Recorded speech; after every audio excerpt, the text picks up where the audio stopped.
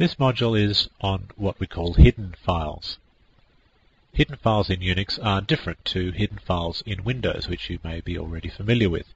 If you're not, it doesn't matter. Let's explain what hidden files are now. A hidden file is simply a file whose name begins with a dot, a full stop. Yes, it is possible in Unix for a file name to begin with a dot.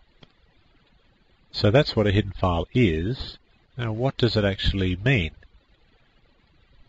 Well, a hidden file is a file that is not displayed when you do a regular ls. So if you just type in ls and get a listing of files in a directory, the hidden files in that directory, in other words the ones that begin with a dot, will not be listed.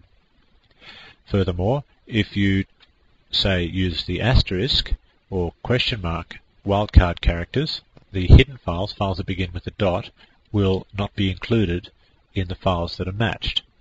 So, for example, if you type in rm star, if you want to remove all the files in a given directory, that will work. Well, supposedly it will work if you have the right permissions, but the hidden files will not be removed. All the file names that begin with a dot will stay where they are. They will be ignored by the rm command. And I'm not just talking about the rm command, I'm talking about any program that uses the asterisk wildcard character, which is naturally any program that uses file names. So that's what it means to be a hidden file. That still doesn't really tell us what they're used for. Before we find that out, let's see if there's any way that we can actually find out the hidden files in any given directory. Yes, well, there is a -a option that we can use with ls if we want to display the hidden files as well. Let me show you that. This is me in my home directory, and I do an ls, and I find that these are the particular files and directories in my home directory. Now, those all happen to be directories, but that doesn't matter for this particular discussion. Now, if I do an ls space -a, then I list all, A for all. That's what the A stands for, all files, not just the non-hidden ones. And I get considerably more. In fact, you can see about a dozen extra files there. All of those have names that begin with a dot, including the special dot and dot dot files, which are right at the top, which I'll talk about in the next module. So I guess I've proved that such files exist and that they are hidden, in the sense that they're not normally displayed using an ls, but still we don't know why I would ever want to make a file hidden. Let's have a look at that.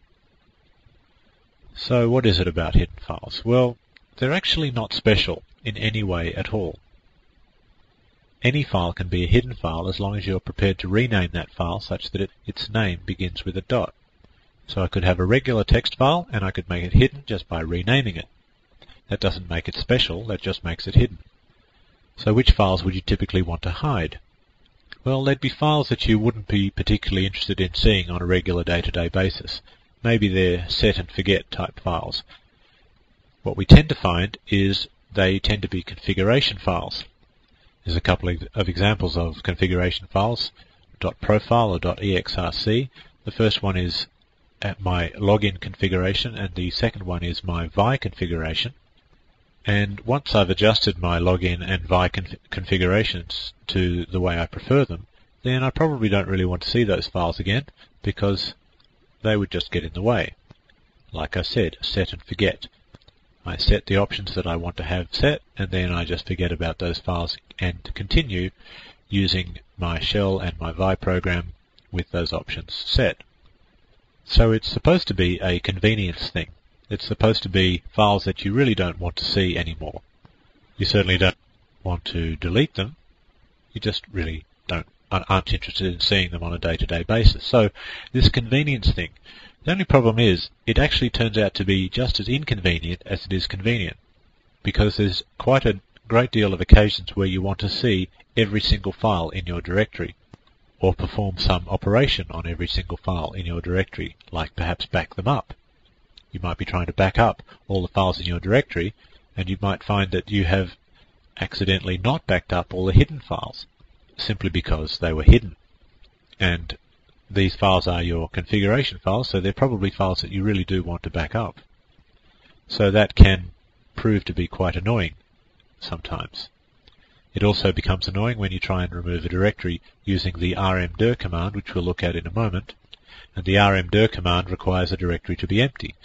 So what you tend to do is you say, right, okay, I want to remove that directory, and you get back an error message saying that the directory is not empty. So then you go into that directory and do an rm star to remove all the files in that directory, and then you try removing the directory again. And you still get a warning message saying that the directory is not empty. And you go, well, how could it have files in it, because I just removed everything from it? And the answer is, well, it's still got hidden files in it. This can be quite annoying. Nevertheless, we don't have a great deal of say as to what these hidden files should be called. Files like .profile, we can't rename them, otherwise they won't be meaningful configuration files anymore. So for the most part, we're just stuck with them. Anyway, I wanted to let you know what they are, so you don't get surprised when you encounter a whole bunch of files one day in your directory when you do an ls-a for the first time.